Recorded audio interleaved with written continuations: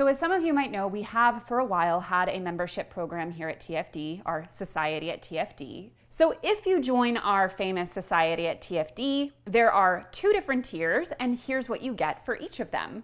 Our $2.99 a month supporter tier includes 40% off of all of the Studio at TFD events. That's conferences, workshops, classes, master classes, everything in between. Monthly 45-minute office hours with Chelsea. That's me, where you get to join live, hang out, ask me anything. They're always super fun. Access to exclusive monthly downloads like wallpapers and staff pics, plus the fun moan emojis that you can use in the comments. But our $4.99 membership tier, and this is very important, gets you the following. 50% off of all Studio at TFD events, that same 45-minute office hours with me once a month, access to all of those monthly downloads, plus an exclusive quarterly download bundle for longer form stuff like workbooks and tools to manage your finances, 1 bonus video per month, plus you'll get a dedicated Slack channel with like-minded community members to talk about all things money and personal finance, and of course, don't forget those moan emojis. Anyway, guys, that's my spiel. Please join the society. Maybe even tell a friend too. It would mean so much. Hello, everyone, and welcome back to an all-new episode of The Financial Confessions. It's me, Chelsea Fagan, your host, founder and CEO of The Financial Diet, and woman who loves to talk about money. And as anyone who is familiar with this channel and show know, when it comes to talking about money, as a woman raised in, let's just say, an unoptimal culture, often what many of us are talking about when it comes to our consumer choices is how we present ourselves. There's beauty, there's fashion, there's makeup, there's hair, there is the cult of skincare, there's weight loss and body optimization, and basically an endless litany of ways to spend and shame yourself into being the person that so much of our culture wants us to be. Now, on the flip side, there is also a very pervasive narrative, especially around a very specific type of feminism that I think is sort of waning in terms of its popularity, but is still pretty present and pretty noxiously coupled with capitalism, that teaches us that essentially anything we do is empowering, even the things that we may find ultimately are rather destructive for ourselves or for other women in the longer term. Now, I want to be clear that beauty standards and the oppressive consumerism that they often entail are not limited to women. I've talked, for example, on this channel before about how men's body standards, especially in the era of superhero movies and the endless quest for the perfect body, can also be extremely damaging. But at the end of the day, I am a woman, and so is the vast majority of my audience, so it's always worth discussing these things from this particular perspective first and foremost. Now, I should also say that we've had a fair amount of guests on this show before who speak about these issues, beauty standards, treatments, procedures, and everything else under that umbrella from a pretty wide range of perspectives. For example, we recently had on the channel YouTuber Lori Hill, who is both quite critical of the mystery around celebrity beautification and cosmetic industrial complexes, but who is also herself rather transparent about the numerous cosmetic enhancements that she herself has undergone. My guest today is someone who writes and edits on this entire topic, beauty and the broader social context in which we perceive it, from what I consider to be an extremely interesting perspective. It's not the polar opposite of what we discussed on the show with Lori, but I do think it is a pretty interesting antidote to that particular point of view. My guest today is Jessica DeFino. She's a writer, an editor, and someone who, as I mentioned, has an incredibly interesting view on the beauty world that we live in. Welcome, Jessica. Thank you so much for having me. Thank you so much for being here.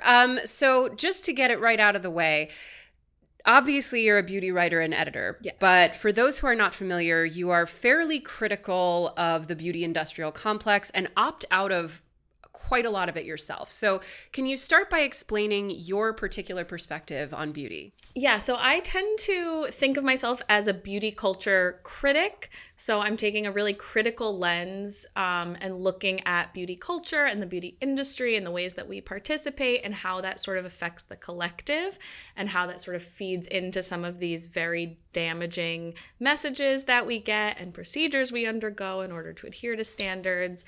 And I think a pretty succinct way of summing up my general view is I say that I'm pro-people and anti-product. So a ton of beauty industry coverage tends to center on products, procedures, all of these sorts of aesthetic interventions.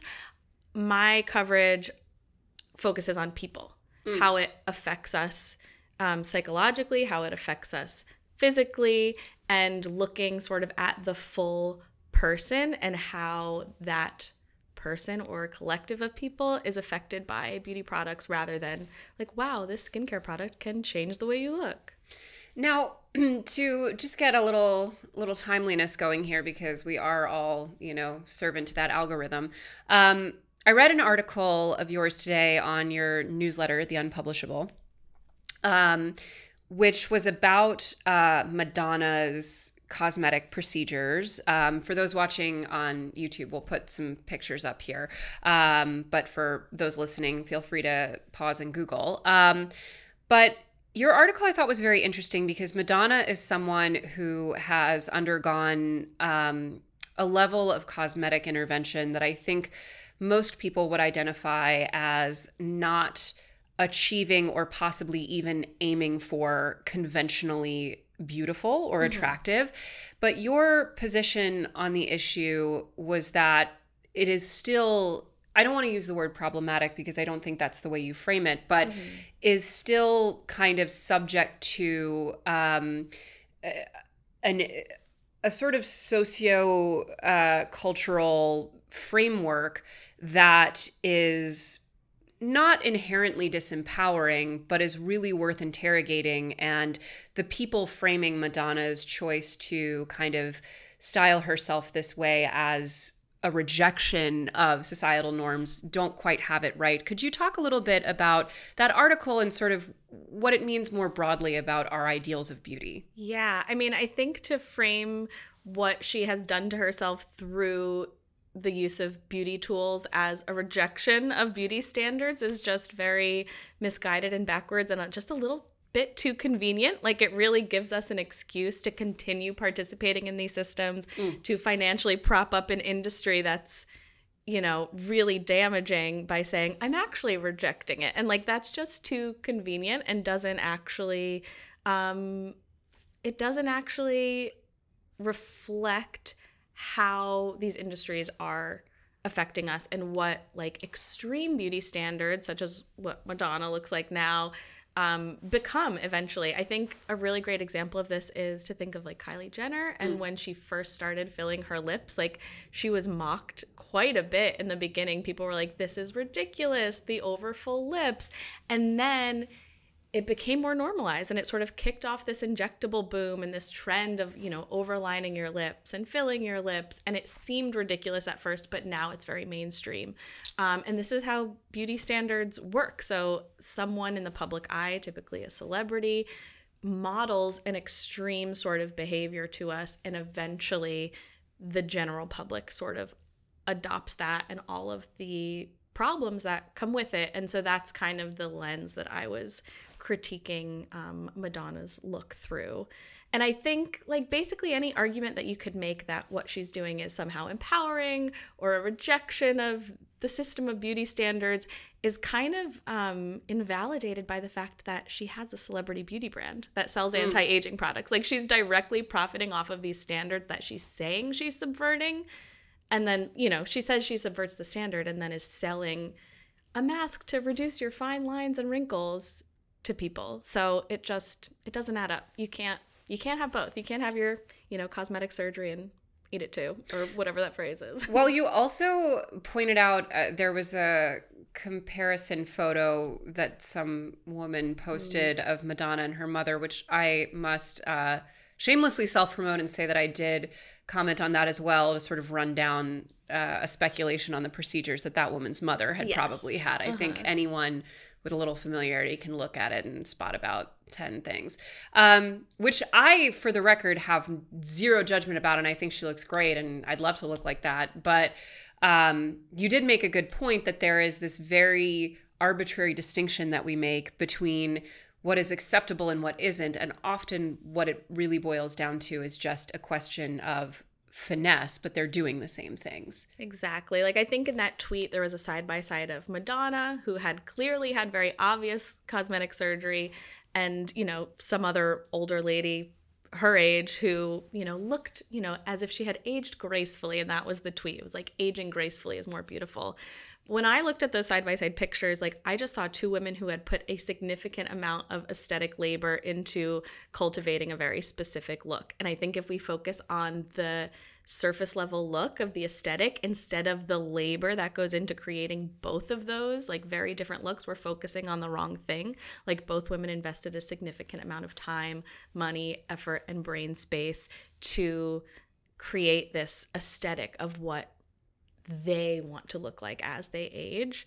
And in both cases, like I'm trying to think of like the best way to phrase it because I read the article because I'm more eloquent in my writing than it's in a great my article. speaking. I highly recommend it. But I think we have to look at what we are investing in our appearance rather than what the outcome is. Like we have to focus on the input rather than the outcome. Well, I mean, for those not watching, for those just listening, you know, Jess sitting in front of me, you know, you're quite well styled. I think you have a nice little look going. Thank you. And, you know, it seems as though you've invested some time into your appearance and into your look, which I think is great. But I also think a lot of people might wonder, you know, where do you put the limits on that? And what is healthy versus unhealthy in that way?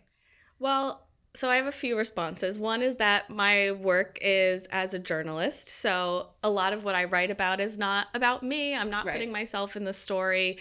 I'm just trying to objectively report on what's happening with beauty culture. And so I try to like take myself out of it as much as possible. The other thing is that, you know, I have been obsessed with beauty for my entire life. Like from a very young age, I was conditioned to believe that beautiful is the most important thing I could be. And it was the source of my worth and my value. You know, I was in beauty pageants when I was younger. I was a performer. I went to like Berklee College of Music for performance, and I wanted to be a singer-songwriter. And then after college, I worked for the Kardashian-Jenner official apps, and I was very much in that world. And that was reflected on my face. You know, like I've never done surgeries or injectables or anything like that, but I was obsessed with skincare and with makeup. I wouldn't even like leave the house to go buy toilet paper at CVS without a full face of foundation and cat eyeliner and red lipstick. And I would like paint on a mole on my face like Marilyn Monroe. Like it was intense. And so this process of deconditioning for me has been a process. And I look at what I use now, and it is so much less than what I was using. And hopefully in, 2 more years, it will be even less than what I'm currently using now. And I don't think it's necessarily healthy to tell people like stop participating in beauty culture completely, because beauty culture is a coping mechanism. Like we use these things as coping mechanisms to deal with a culture that doesn't value us unless we participate in the right ways. And so to take all of that away immediately without coming up with some better coping mechanisms, perhaps like internal coping mechanisms or self-care things, isn't necessarily, I think, the healthiest thing. So yeah, I'm like deep into this process, and I personally draw the line at anything skincare wise that is like manipulating the appearance rather than enhancing health and function of the skin. So that means I like pretty much use no skincare. The skin is like pretty self-sufficient. I won't do like injectables. I won't do surgeries. I won't do anything like that personally. And then in terms of makeup, I wish I didn't wear any, but I do sometimes, especially for like professional things. I still feel like I have a lot of acne scarring, and I'm working on disentangling this idea that if I don't look polished with like a little bit of no makeup, that I'm not professional. So that's something I'm working through. Now, let me be clear, audience. We will be getting into the Kardashian of it all. That is on the agenda, as well as the skincare of it all, because I'm blown away by your like sort of lack of skincare routine. I've read a lot about it, and this poor audience has been held hostage to ample conversation about my dermatological journey. So I'm very interested. We've also spoken with, for example, a cosmetic dermatologist and a lot of other people who function probably not at the polar opposite of what you're describing, but quite opposite. So I want to get into those things. But, what's interesting to me is when you're describing what is optimal for you or what you're sort of aspiring toward, you mentioned that you hope that any beauty interventions that you will be taking on, even something as simple as a lip stain or, hairstyling or what have you, that those things will continue to ebb as the years go, and that you would, in an ideal scenario, never wear makeup or generally not wear it. I'm curious, kind of where that comes from for you in terms of that being the optimal outcome, but also B, if that extends to other aspects of presentation, like, for example, the clothes that we wear, or the jewelry, or things like that. I'm really glad you asked. I think I love fashion. I love self-expression. I love makeup as self-expression. I think it's a very convenient excuse most of the time to conflate aesthetic, like beauty interventions with self-expression. Something I like to say is, like, if this were really all self-expression, would all of our like dynamic, unique selves be like expressing via foundation and a cat eye? Like, no, like the standard of beauty that we have is far too limited for it to like actually be authentic self-expression. Like, it can be. That's what beauty was in, the beginning of time.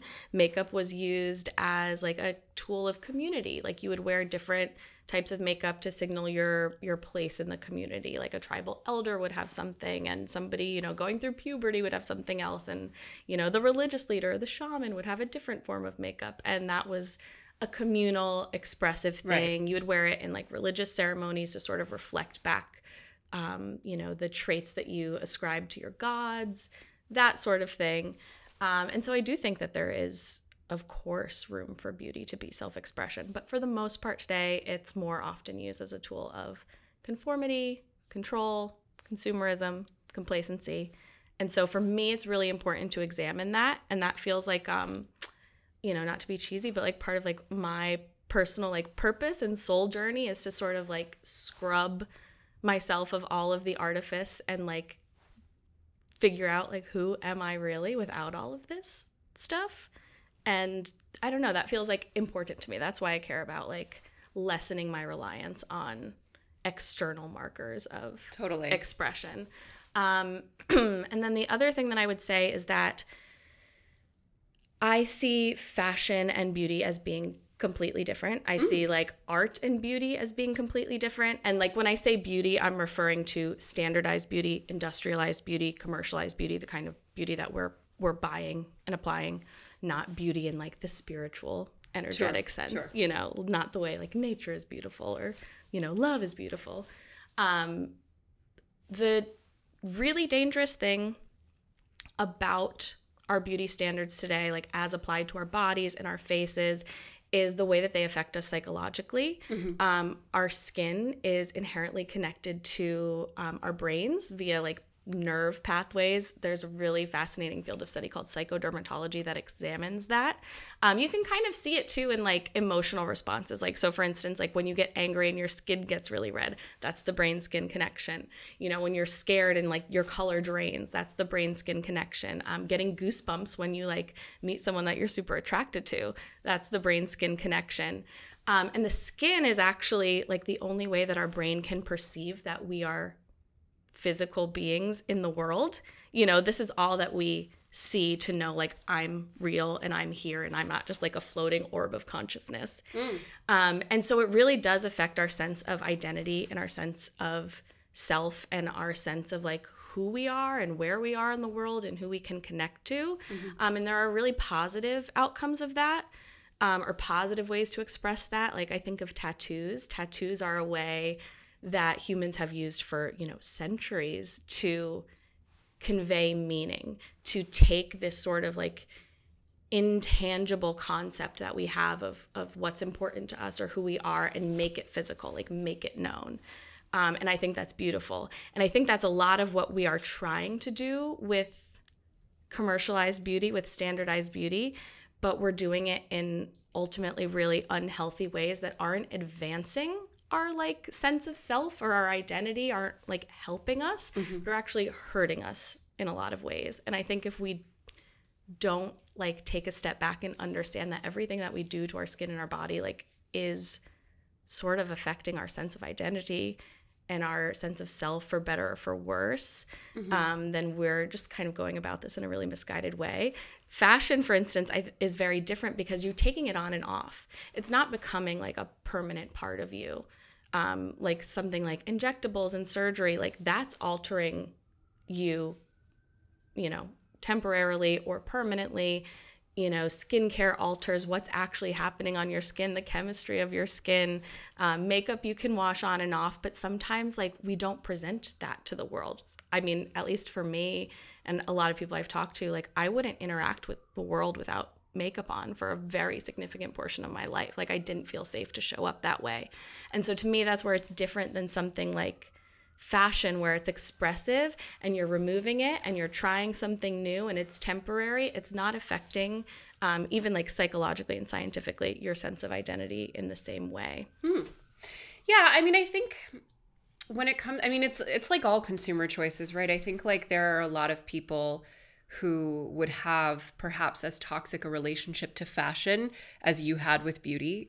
For example, we talk quite a lot on the channel about the fast fashion industry and how we've also had a lot of people on the channel who have had to completely overhaul their relationship with clothing and accessories and things like that, because I think conversely to the sort of skincare beauty, by the way, called out, foundation cat eye, fully getting a facelift when I'm in my 50s. I could not be more opposite, but it's not something I struggle with. It doesn't, all I can say is that while I definitely agree with your assertion that it would be really disingenuous to say that this is entirely for oneself, for the record, I think it's almost completely disingenuous to say that about almost literally any choice that we make as human beings. I do think that, it's important to have at least a lucid understanding of why we're doing things and what it makes us feel and the reasons and so forth. However, I do think a lot of people have that same relationship with clothing and accessories where, unlike, makeup and skincare can have class connotations for sure. I would say skincare in particular, and trust me, we've gone down this road and we'll go down it again, but clothing and accessories for so many people are such strong markers of class that I think a lot of people feel a similar need to completely overhaul and start from zero. And I do think, regardless of what your particular, I don't want to say vice, it's not a vice, but your particular struggle might be with, the interplay between your own choices and society, it's probably always worth it to try and do some sort of a reset, as you have done. Now we have to get to it. You worked for the Kardashians. Yes. Well, I worked technically for a third-party company that produced the Kardashian content. Oh my God. The licensing and third-partyification of the Kardashian empire is unreal. So quickly, to just kind of go through it, were you drawn to work for them? Were you a Kardashian girly?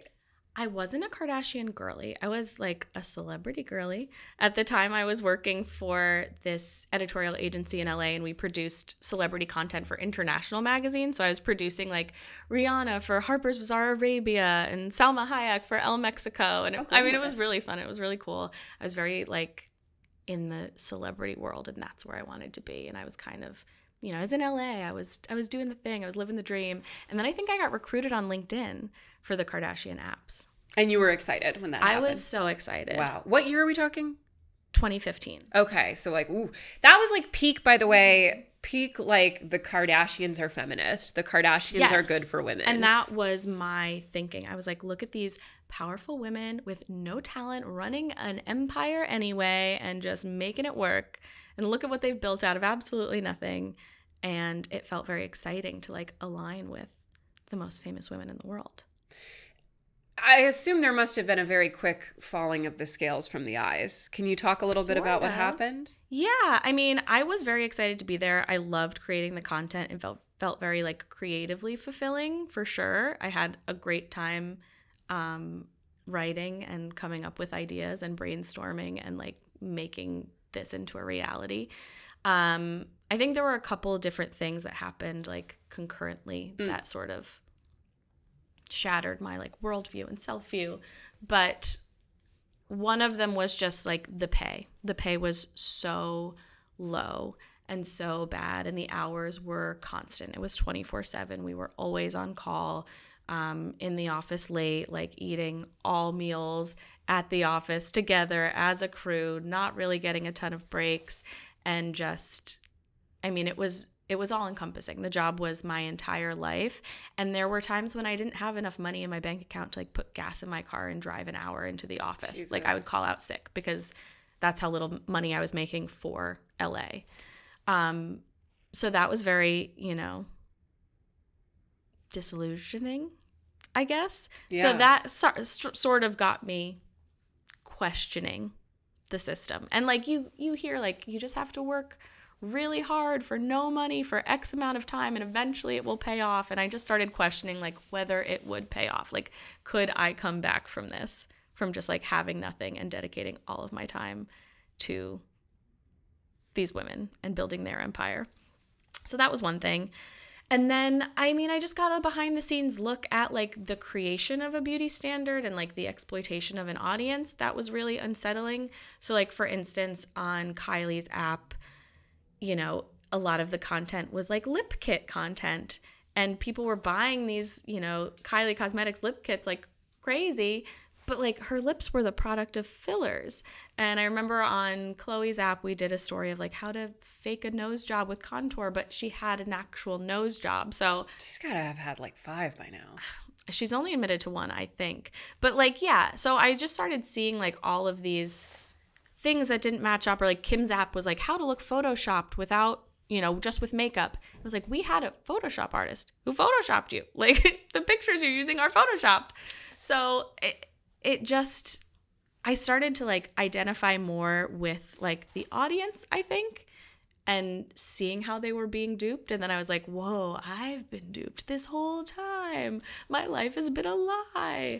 And yeah, down the rabbit hole I went. That is, okay, so we, like, probably the most popular video we did on the subject was, like, the how celebrities financially gaslight you about beauty. And, like, it is truly unbelievable, the lying that happens. And I really do feel like, although the Kardashians certainly didn't start that, I do feel like they've kicked it into such a, like, hyper-normalization of, like, we're supposed to look at this and think, any of this is natural or normal or real, or like, and I do wonder how, I look back at like when our company was starting and when we sold our first book, like every single meeting that we went to was like, this should be the girl boss for money. Like there was such a vivid era at that time of really framing women in a way, and women's choices, quote unquote, and, as you said, like what is, financially abusive and the exploitation and the lying, that there was a real period in which that was not just socially acceptable, but really, really valorized. And I'm wondering, like, from your perspective, especially as someone who worked for that company, like, do you feel that we really are coming out of that, or are we still sort of in that ether of anything a woman does is empowering?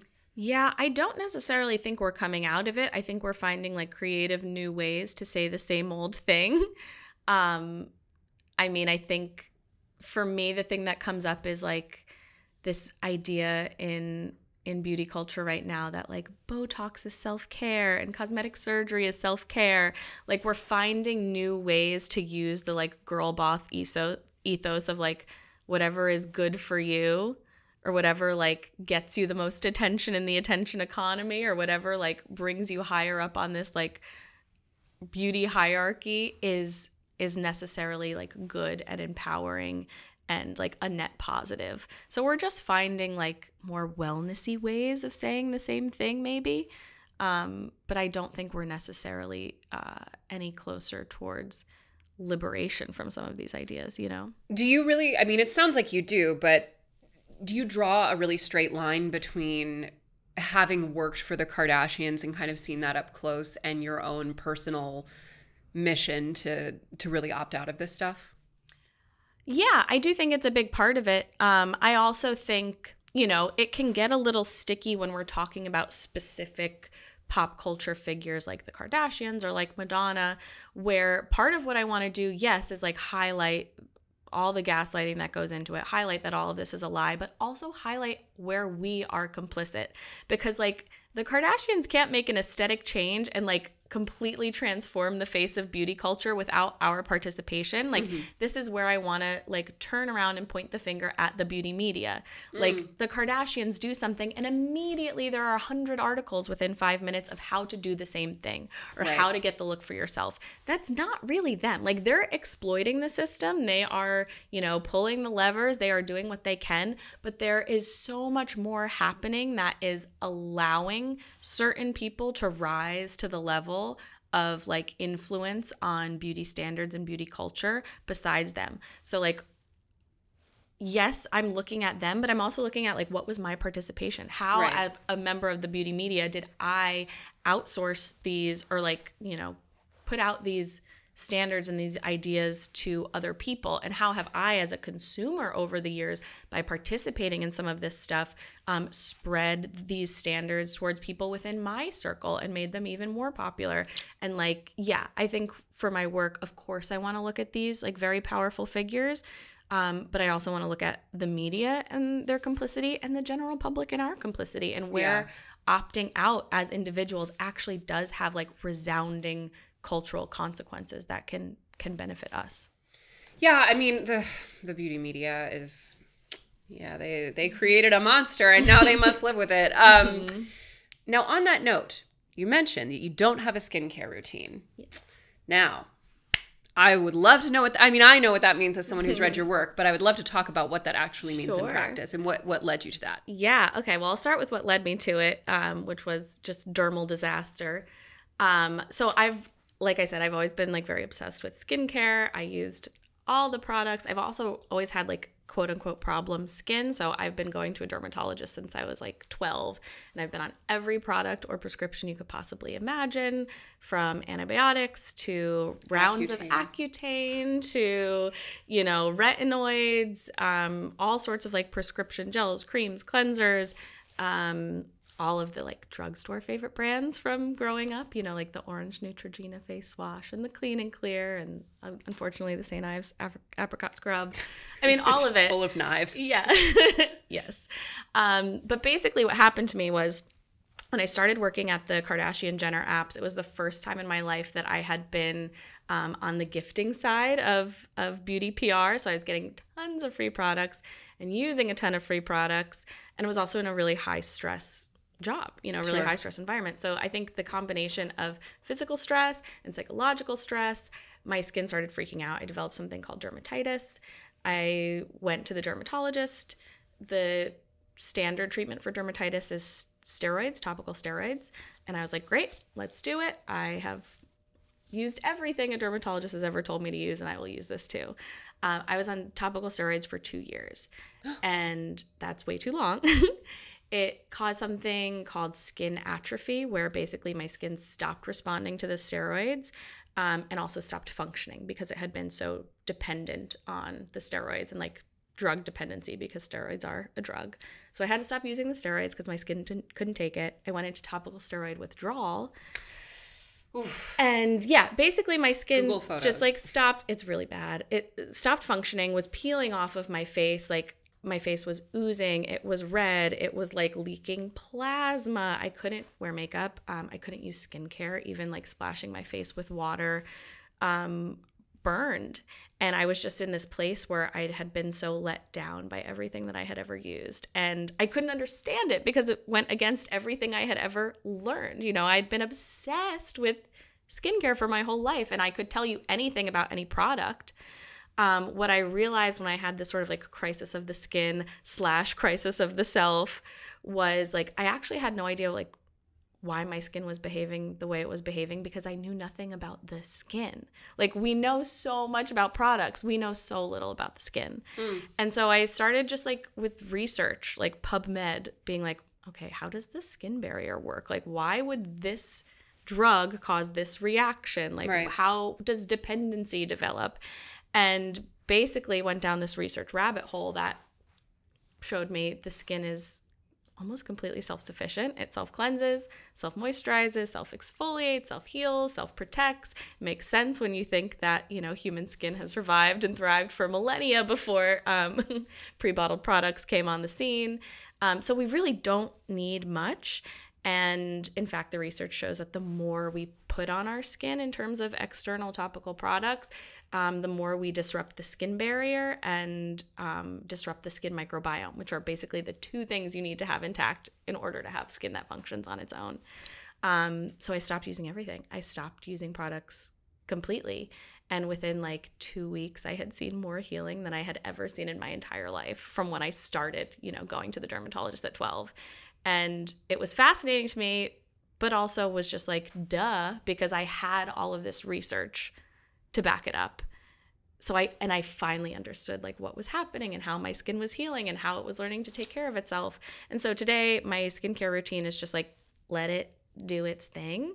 And because my skin has been compromised by a lot of the things I've done to it in the past, it does need some topical support in order to function in the way that it's supposed to. So for the most part, my routine is jojoba oil. Jojoba oil is a 97% match to human sebum. So the skin really responds well to it. So I have like pretty dry skin. I'll use a little jojoba oil as a moisturizer applied to damp skin to sort of lock in a little bit extra hydration. And that's like the extent of my routine. If I'm going outside, I'll use an SPF. And if I need to like wash makeup or SPF off of my face at night, I will do an oil cleanse with jojoba and then cleanse after that with pure manuka honey. And that's it. Wow. Yeah. Would you say, does that put you in the position of feeling like outside of like, I guess, like cancers and stuff, that dermatology is a scam? Yes. Yeah. I think dermatologists are very important for things like your annual skin cancer screening, things that are health issues. What happens with dermatology is what we've seen in a lot of other fields of health. For example, I think this is a really great place to illustrate the similarities between diet culture and skincare culture. So for instance, for a really long time, and I mean even still today, beauty standards of being thin as being seen as healthy have been sort of the norm in the medical field, and doctors will put patients on all sorts of unhealthy diets in order to get them to be thin, and will do really intense surgeries like bariatric surgeries that aren't necessarily about health but about thinness, or using the BMI as a marker of health for so long, when now we have tons of research that shows BMI is really not a great indicator of health, and it's based on this really like racist system of fat phobia that even developed some of that. In the same way, a lot of beauty standards have been subsumed into dermatology. A lot of what dermatology is helping patients conform to aesthetic standards that really have nothing to do with the health and functioning of the skin. And this is not like a dig against dermatologists. It's a dig against the like patriarchal, white supremacist, colonialist, capitalist system that gave rise to the American healthcare system. Listen, we feature dermatologists on this show. We feature people critical of them. I think, yeah. I go to the dermatologist every year, and I have them check my moles, and I say, pardon my language, but like, you for offering me Botox at this healthcare appointment. But like, no, I think it's totally, they offer it to you unsolicited? It's on like the paperwork. At the last time that I went to the dermatologist, it was like on the intake form was a Botox offer. And I get that feedback a lot. Like I've researched this a lot. I've interviewed a ton of people, and this is like kind of the norm now at dermatologist offices. You are offered or given like introductory materials about aesthetic interventions when you're there for like a healthcare concern. Interesting. I have not experienced that. However, I definitely feel like if you're going to a dermatologist and they're offering you Botox unsolicited, that's like not a good sign for that particular dermatologist. Yeah. I mean, this isn't just like a few. This is a pretty widespread concern, I would say, across the entire medical care system where, yeah, there's a huge conflict of interest in the fact that a lot of these aesthetic interventions are offered by medical professionals. Like, obviously, you need medical professionals to provide them, but it also strengthens this like cultural ideal we have of beauty as being intertwined with health. Right. Beauty as being intertwined with goodness, beauty as being intertwined with care, and these things are all, in actuality, very separate. Now, so having gone 2 weeks, so you said it was about a 2-week purge period. Where was your skin just like crazy during that time? It did get a little worse before it got better. It got very dry and tight. These are all signs of the skin adjusting to its environment. Right. So yeah, I usually recommend when people are interested in doing a complete like overhaul of their skincare regimen, taking at least 28 days of nothing. That is the length of the skin cycle. So that's how long it takes for a skin cell to be like born in the basal layer and then move up through all the layers of skin and then to become a dead skin cell and then to flake off. So if you give your skin 28 days, it is sort of a full reset of that like staggered skin cycle, and you will sort of be able to tell where your skin is at on its own and what support it actually needs and what support it like didn't really need in the first place. And did you find that you have, like, so for example, I have rosacea. I know for a fact that if I cut out dairy, I will have less rosacea. Not making that deal. Sorry, that won't happen. And I'm like, okay with that. But I do, like, at least in my experience, there is a huge correlation between food and skin health. Did you have to alter your diet in this process to see those results? And kind of as a sub point, are there certain concessions that you make for, like, my skin health is just going to be not as good because I do X or Y? Yeah. Well, I mean, diet, of course, affects the skin. It affects everything. That is, like, pretty much the sole way that humans get the minerals and nutrients and vitamins that keep our bodies running. So, of course, there is a correlation there. Personally, I found it, and in the research, I found that it's much more important to make sure you're giving your skin the nutrients it needs rather than eliminating particular things. Of course, individuals have sensitivities. If you're sensitive to dairy, that's something that you're going to have to, deal with and see how it affects your body. People are sensitive to gluten, and that can cause skin imbalances as well. But for the average person, it's much more important to make sure that you're getting like the building blocks of skin health than to like say eliminate all sugar or eliminate all dairy. So for me, like, getting enough omegas was huge. Like, the skin barrier is built on omega fatty acids. So like a great omega-3 supplement will do wonders for the strength and resilience of your skin barrier. That's super important. Just eating a lot of like fruits and vegetables, getting your antioxidants. We apply all these antioxidant, anti-pollution serums, but like your skin handles antioxidants better when you're getting them through your diet and they're affecting your entire body, and your skin health becomes part of that.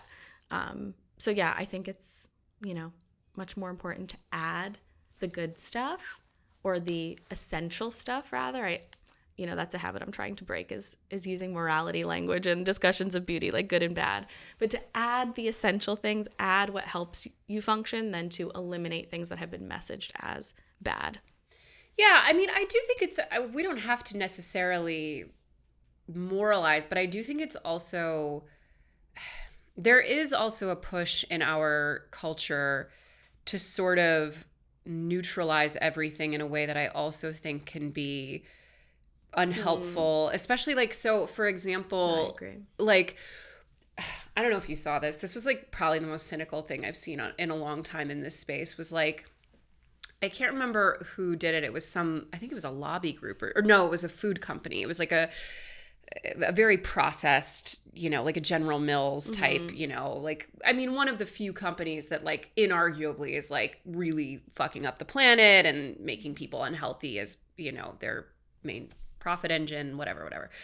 But they had put out this video. It was like, oh, like, no food is good or bad. Like, a donut is just as good as a carrot or whatever. And like one of the people, and it was like a doctor was in it, but it was like a doctor that works for General Mills or whatever, which was like a doctor that works for a tobacco company.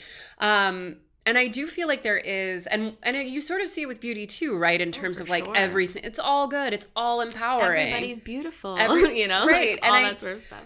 And I do feel like, where do you draw the line between like what is not unnecessarily moralizing and shaming myself, and what is being unrealistic about what's actually bad for me in like a long-term sense? Yeah, that's a great question. It's definitely something that I have felt the need to tiptoe around in my work, because I don't know, that's not like my particular soapbox that I want to be standing on. But of course I think about it, and I do think like the pendulum swings like back and forth between extremes, and like right now, especially with diet culture pushback, we're seeing like a huge swing to extremes where it's like all foods are good foods, anything you do is good, everything is healthy, and like that's not necessarily true either. I think a great like skin crossover example of that is the backlash to this idea of detoxing.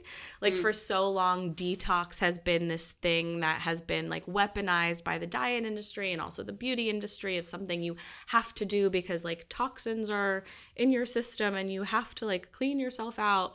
And the backlash to that has been like detoxing doesn't exist. You don't need to detox at all. And like both of those are wrong. Like your body does detox. It's a natural process. A great example of that is, how your Botox wears off after 3 months. It's because your body has detoxed from botulinum toxin type A. Like it's worked away that detox mechanism. So I do try to like address that in my work as much as is appropriate while keeping myself like on message to beauty specifically and not wading into like these waters that I like professionally don't need to be in right now because it is very polarizing. And I think there is also a big difference too between using this sort of language and using like the good bad to indicate individual responsibility or like whether an individual is good or bad, and then like throwing it back at the corporations. Like no food you eat makes you a bad person, but some of these like food conglomerates do bad things, Objectively. Yes. Objectively. Yes. So that I'm really interested in like that, like how do we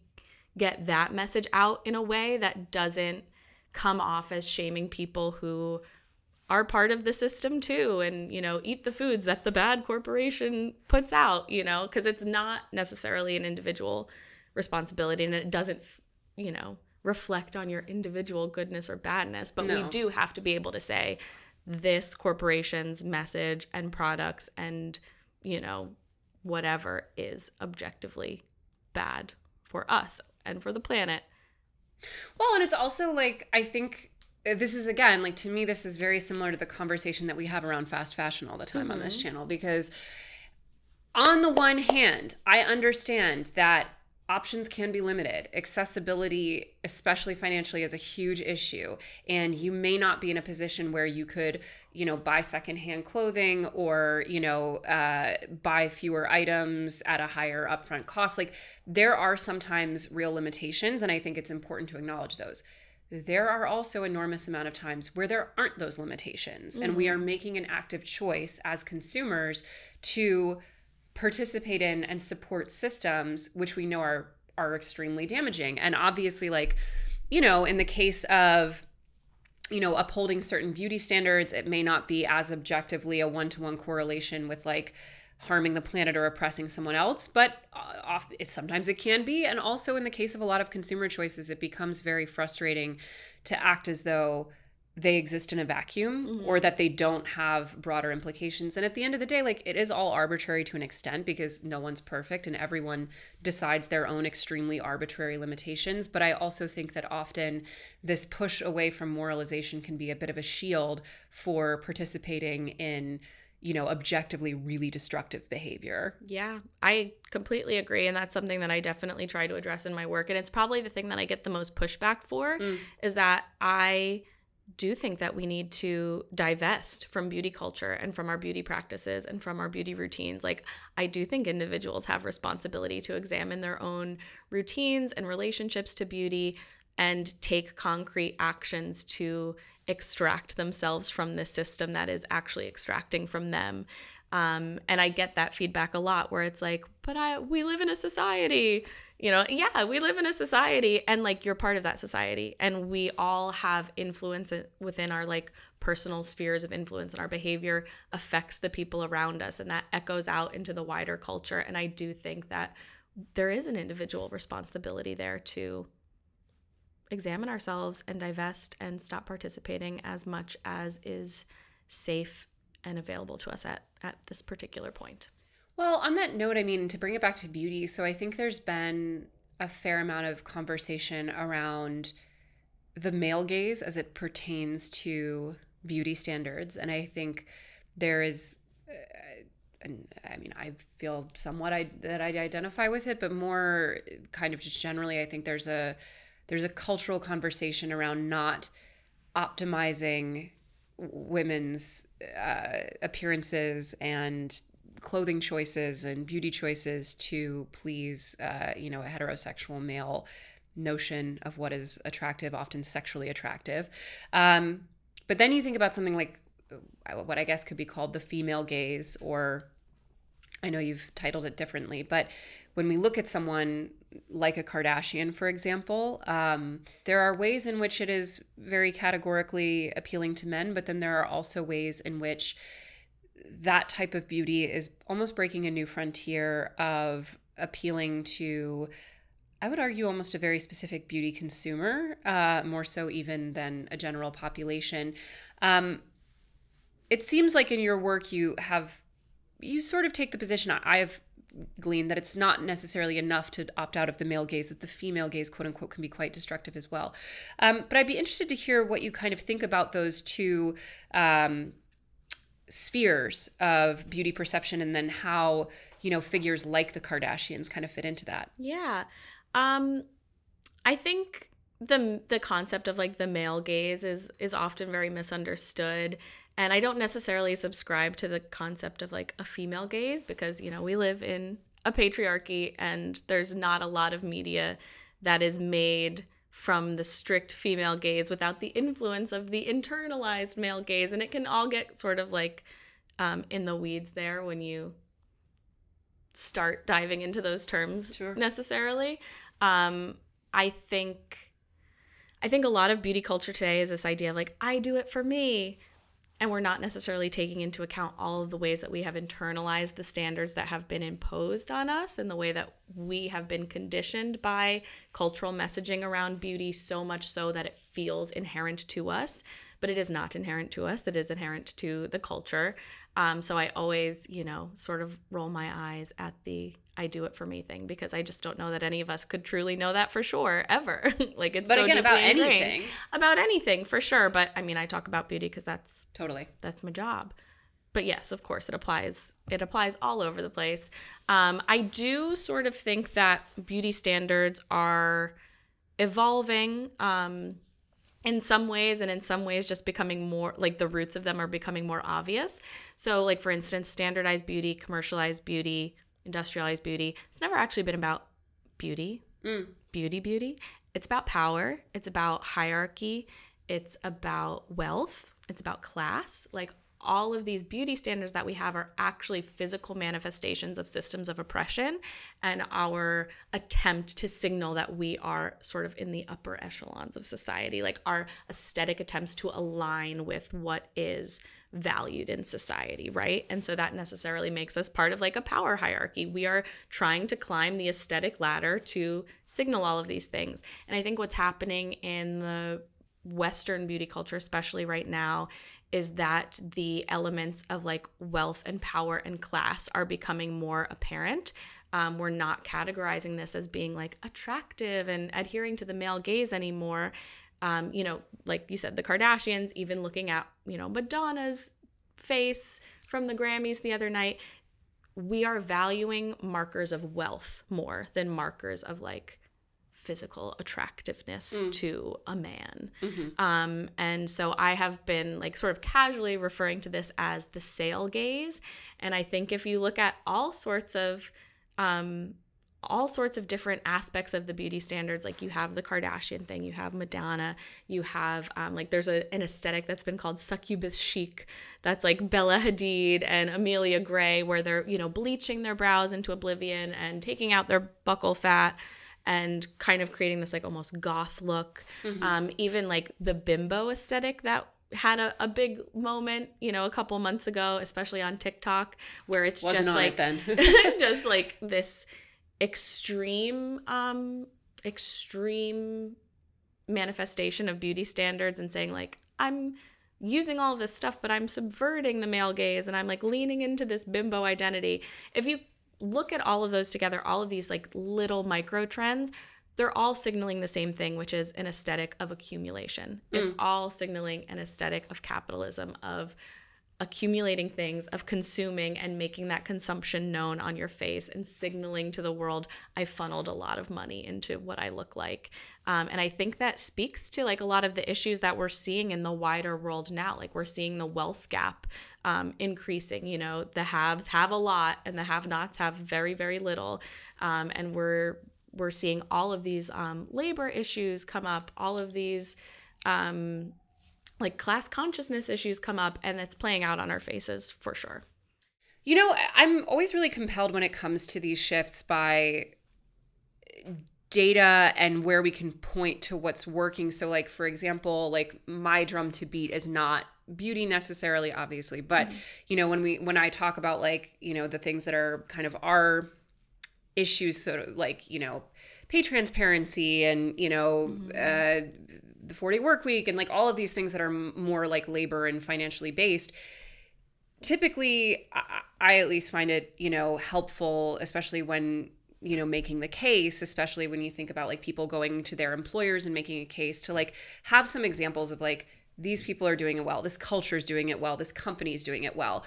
Do you feel that there are examples for the kinds of shifts that you want to see in the beauty industry where you can point to like, this is a culture that's really kind of doing it more optimally, or even, you know, specific organizations that you feel have like a really good use case for a lot of this stuff? Or do you feel like we're so lost in the sauce with beauty standards that there's like literally no culture that's doing this right?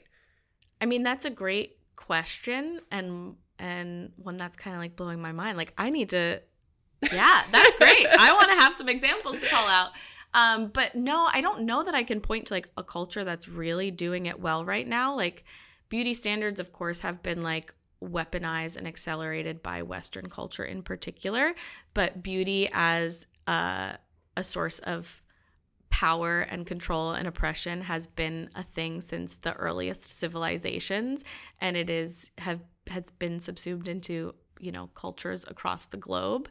So yeah, I don't know that there is one culture that hasn't been left untouched by the corruption of beauty as power to point to. But one thing I do like to point out in conversations like this is that if we look at beauty globally, I like to reframe this by like, who has the privilege to opt in? Because globally, there are far more women not really participating in beauty culture in a day-to-day way than women who are, especially if you look to like the global South and like all of these other, you know, giant global cultures. Like, it really isn't something that the majority of women can afford to opt into. You know, beauty requires so much time and so much money and so much headspace that like the average woman across the world does not have to invest into it. And like from our Western perspective particular, I think we like sort of flip that and we're like, how could I possibly opt out? Like, my survival depends on it. But if you take a more global perspective, I think the better question is, how can I possibly opt in? And there is a lot to look. I mean, there's a lot to think about when we zoom out of Western beauty culture and look at it globally and look at it as what it is, which is really our way of like asserting power. Yeah, I mean, it's also, I feel like, playing whack-a-mole in terms of like when people point to any given culture about what they might get right on certain issues, because usually it's not always a direct correlation, but there are usually other things that are gotten hugely wrong. You know, in terms of, so again, it's very hard to have any of these conversations in a way that isn't stigmatizing to an individual's consumer choices. And as I was mentioning at the beginning, I think when it comes to what people struggle with, it's going to range enormously. And for some people, it may not be beauty at all. It may be, you know, maybe they don't wear a stitch of makeup, but they have an unhealthy kind of consumer relationship. Are there specific stopgap measures that you have put in place about your own consumer choices that you think could be applicable to really any kind of spending or feeling a need to opt into something? That's a great question. Oh, thanks. It's a really good question. And it's difficult for me because I think like something that I have struggled with, this is a little unrelated, something I've struggled with in my work is that I do try to be like as journalistic and removed as possible. So like I don't often reflect on like, what am I doing? How could I explain this to somebody? Because I want to remove myself from my work as much as possible and like sort of objectively talk about like the consequences of our consumer actions. So I don't have anything like super prepared. I will say that if I feel the urge to consume, if I'm like scrolling through Instagram and like a targeted ad gets me or something, I do this thing, like I call it being the eternal toddler, where I just keep asking myself why I want a particular thing. Why is the person who's selling it appealing to me? And when I dig deeper into that, there's always something that like doesn't feel good at the base of it. You know, it's like, okay, this influencer is selling me on this like microbiome friendly cleanser or something.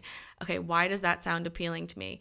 Okay, because I know the microbiome is super important. Okay, but why does that have to like correlate to a product? Oh, it doesn't. Okay, so why was this appealing to you? I guess because I think the influencer is beautiful and I should be that beautiful. Why? Okay, because she's like blonde and skinny and I wish I was blonde and skinny. And like when you get to the core of it, this is not something that aligns with my values. Like my want is not something that feels inherent to me. I'm more able to see that it is inherent to the culture and therefore not something that I want to act on. If that makes sense? No, it totally does. I mean, sometimes I think it probably can't be, unfortunately, I think there are many purchases that are just like, because I want it, you know? And there's such a strong, for sure. There's a great quote that I always come back to, and this is a good trick whenever I want to purchase something.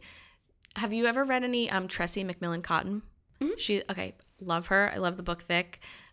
She has a great quote in Thick that is, I like what I like is always a capitalist lie. And I think that's, for the most part, pretty true and has helped me deconstruct a lot of my own internal struggles over why I like the things I like and what has influenced me and whether or not that want or that like is something that I want to, you know, communicate to the world through my aesthetic choices. No, I think that's probably true. I don't know, listen, anyone who's listened to this show for 5 seconds knows that we blame quite a lot on capitalism here, and we're quite critical. But I do think a lot of it is, I do think there is some of it that is, I don't want to go like evolutionary biologist here, but I do think there's an element of peacocking and of assertion of value and all of these things that probably always have existed even outside of industrialized capitalism and probably always will. I do think I would maybe even just extend that to say that I like what I like is like never uncompromised, whether by, you know, capitalism or otherwise. That's a great point too. And that's also something I think about too, is like, what am I trying to express with this consumer choice? And is there a non-consumerist way to express said thing? So like beauty as self-expression is a big thing. So I will try to think of what are other forms of self-expression, because aesthetic self-expression is not the end all be all. And it's not even the most like powerful or fulfilling one. Like there's music, there's dance, there's like, you know, writing a letter to a friend, like going out to eat with your family, like expressing yourself, talking, like there are tons of non-consumerist forms of self-expression. So if like that's what you're after with a beauty purchase you're making, think of like, what's a way that I could do this without a product involvement? Ritual is a big one. Like people love to say like, my skincare routine is my ritual. I need it. Ritual has been around since the beginning of time. Products haven't. You don't need a product to do a ritual. You can do a facial massage with your fingers and water for 10 minutes. And that is like way more fulfilling and good for your skin than a 10-step skincare routine.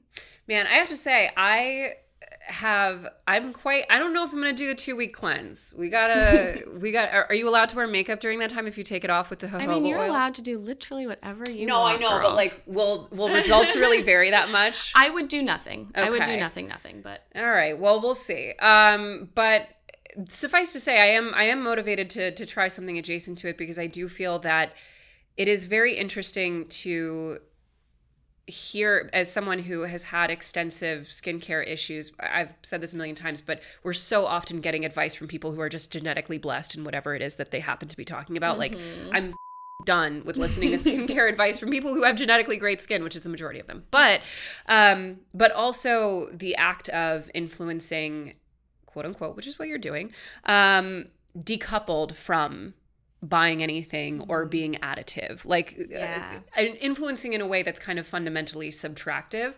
I think is interesting and really kind of like it's something I think more of us should try. I like that framework. I might use it. Yeah. The subtractive method. Well, I think it's really interesting. And I also do think, I mean, we talk a lot of our audience is like, they're on the spectrum, but I would say in general, most of the people who listen to and watch this show are on the more subtractive side than anything else to begin with. But I do think that even amongst people who are subtractive, who are more minimalist in their approach to a lot of these things, the framework of the media that they consume and the people they listen to are still people who are sort of teaching you how to optimize less, if that makes sense, and creating products and routines and spaces for doing so. So it's nice to just be like, do nothing. Yeah, just try it. You can always do something later if the nothing doesn't work out. That's true.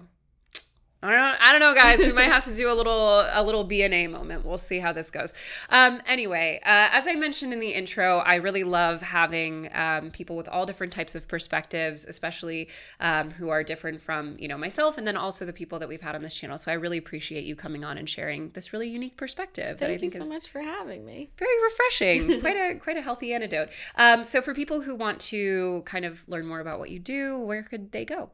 Most of my work is now via my newsletter. The newsletter is called The Unpublishable. It's on Substack, and it's jessicadefino.substack.com. It's really genuinely quite good. I highly recommend it. I was just reading it this morning on the Amtrak. All right, guys. Thank you so much for tuning in, and I will see you next week on an all-new episode of The Financial Confessions. Bye, everyone.